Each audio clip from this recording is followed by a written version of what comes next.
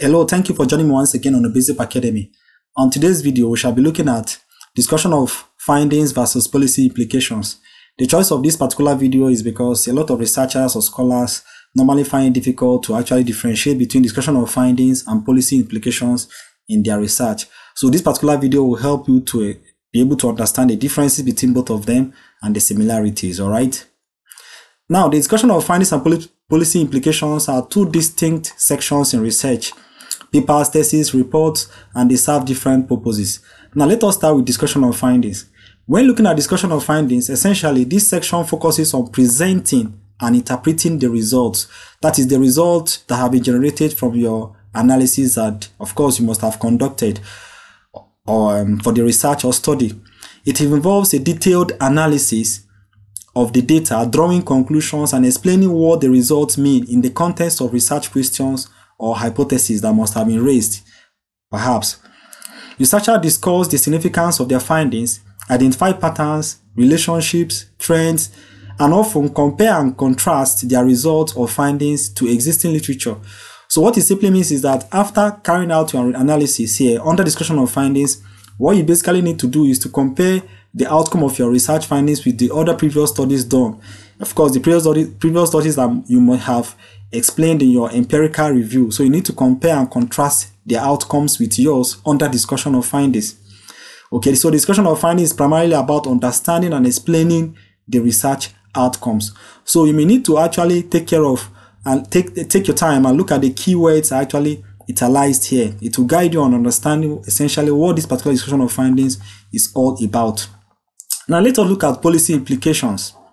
For policy implications, in this section, researchers or authors explore the practical applications. This has to be underlined, the practical applications of their findings. It is here you bring out the how applicable your research findings are. Okay, specifically showing how the results can inform decision making, policy development, or actions.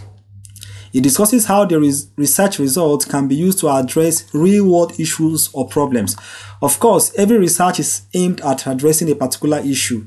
If your research is not aimed at addressing a particular issue, then it doesn't make sense going into that particular research.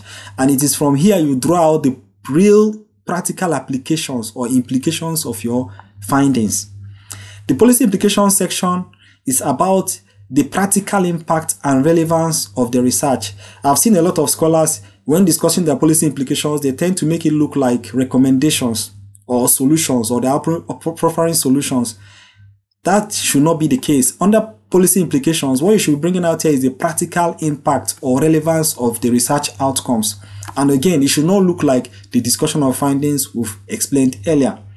Authors may, however, suggest specific policy changes, recommendations, or actions that could be taken based on the research findings. You may actually have to add this, but you don't need to make it look as if it's going to overshadow everything you are trying to explain. All right, especially under the policy implications of your findings. All right. Now, in summary, discussion of findings is all about analyzing and interpreting research results. Basically, it's all about analyzing and interpreting your research outcomes, whereas policy implications focus on how those findings can be used to influence policies. That is the practical applicability of that particular findings, decisions or actions in a broader context. These sections are often found in academic or research reports, and they help to bridge the gap between theory and practical applications.